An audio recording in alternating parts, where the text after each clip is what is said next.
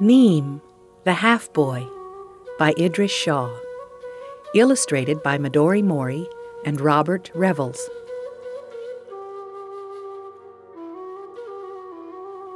Once upon a time, when flies flew backwards and the sun was cool, there was a country called Hich-Hich, which means nothing at all.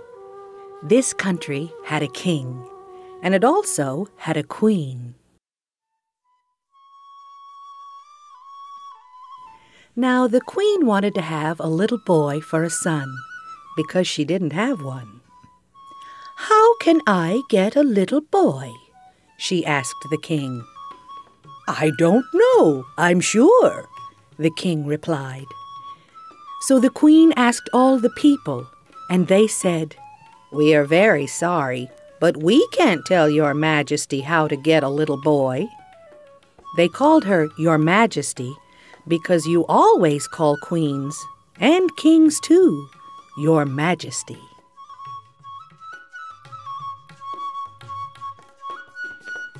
So the queen asked the fairies, and they said, "We could go and ask Arif the Wise Man."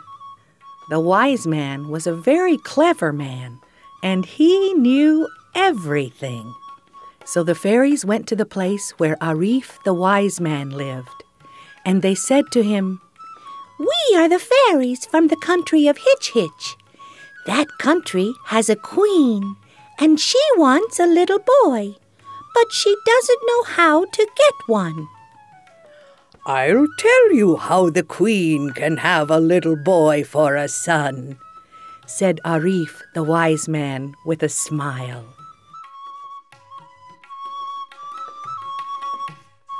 And he picked up an apple, and he gave it to the fairies, saying, "Give this apple to the queen, and tell her to eat it. If she eats it, she will have a little boy." So the fairies took the apple and flew back to the queen. "Your Majesty, we have been to see the wise man, Arif, who knows everything," they told her. "And he says that you should eat this apple. If you eat it, you will have a little boy for a son." The queen was very pleased.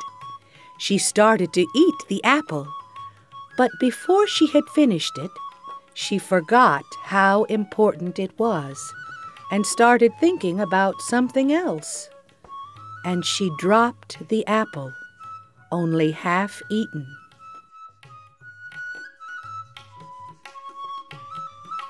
And she did have a little boy.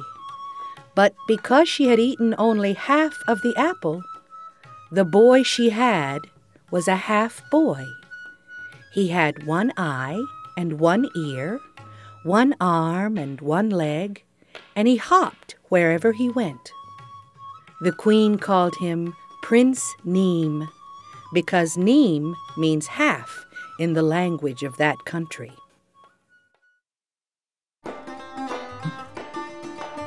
As he grew bigger, Prince Neem went everywhere on a horse.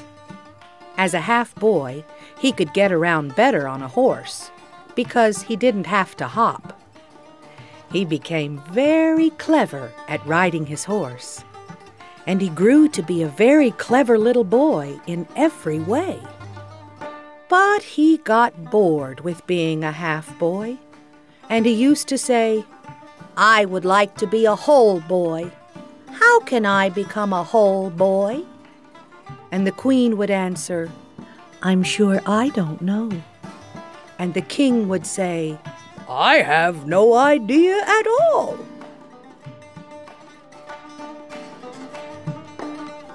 And the fairies, when they came to hear about it, said, "Perhaps we should go and ask the wise man, who knows everything, how Prince Neem can become a whole boy."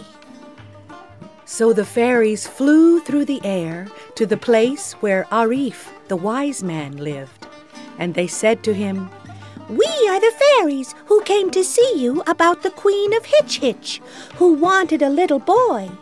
But he is only a half-boy, and he wants to be a whole boy. Can you help him?"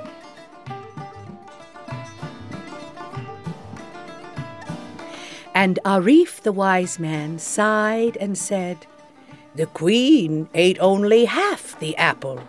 That is why she had only a half-boy. But since that was so long ago, she cannot eat the other half. It must have gone bad by now." "Well, is there anything that Neem the half-boy can do to become a whole boy?" asked the fairies.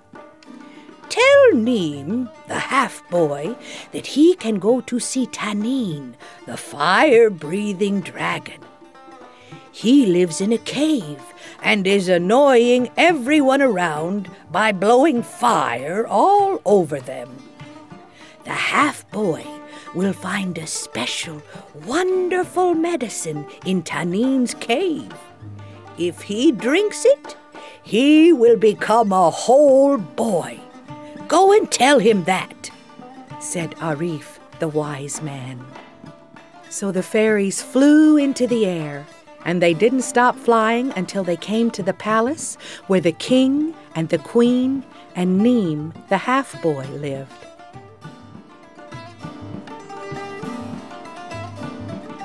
When they got there, they found Prince Neem and said to him, "We have been to see Arif the Wise Man, who is very clever and knows everything. He told us to tell you that you must drive out Taneen the dragon, who is annoying the people. In the back of his cave, you will find the special, wonderful medicine which will make you into a whole boy." Prince Neem thanked the fairies, got on his horse, and trotted it to the cave where Taneen the dragon was sitting, breathing fire all over the place. "Now I am going to drive you out, dragon," cried Prince Neem to Taneen. "But why should you?" asked Taneen. And Prince Neem said, "I am going to drive you away because you keep breathing fire all over people, and they don't like it."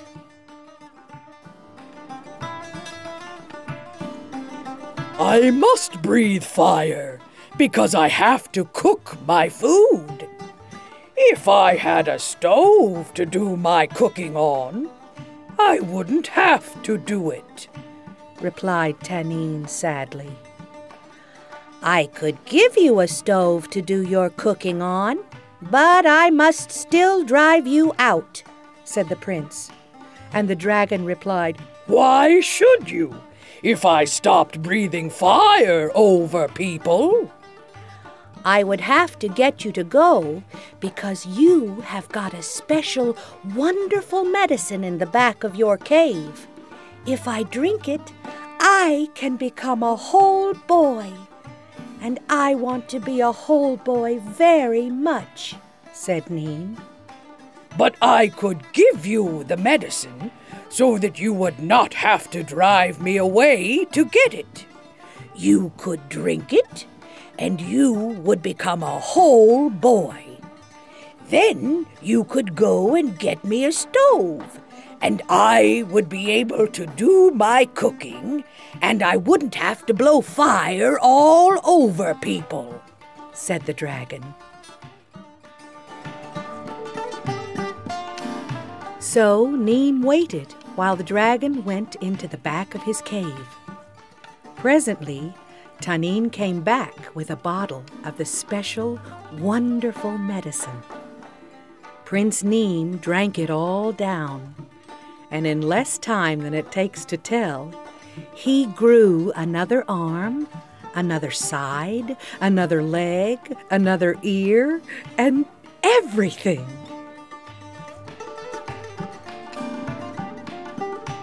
He had become a whole boy, and he was very, very pleased. He got on his horse and rode quickly back to the palace at Hich-Hich. There he fetched a cooking stove and took it back to Taneen.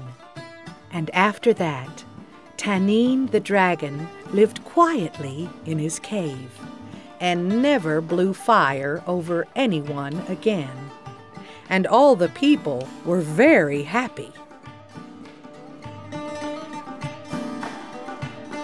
From then on, Neem the Half-Boy was called Kul, which means the whole boy in the language of Hich-Hich.